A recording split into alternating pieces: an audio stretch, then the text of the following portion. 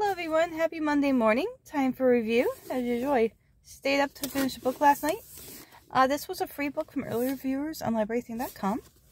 It's called I Don't Want to Be Your Don't Want to Be Your Monster by Deke, Moulton. I do like the cover of the two vampire brothers with their red eyes.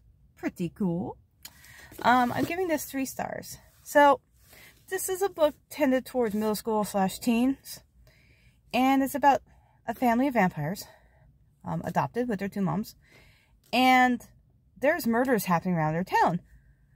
So the youngest, Adam, comes across these humans in a cemetery, and these kids want to figure out who's doing the murders. So of course Adam pretends he's a human, says, "I'll help you find the murderer."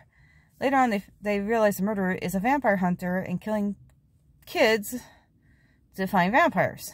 That's the gist of the story. Okay. I enjoyed it. I enjoyed all the characters. I thought it was great. I love reading any kind of vampire books, and this one kept my interest the whole time. It's kind of scary for little ones, I would say, but definitely for the older kids / teens would probably like it.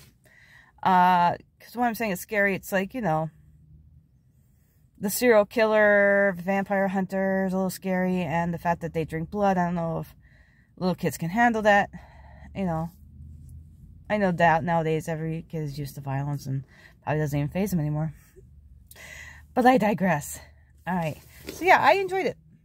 And it really the moral of the story is like, you know, yes, you fight with your brother, but eventually family comes first and you guys kiss and make up.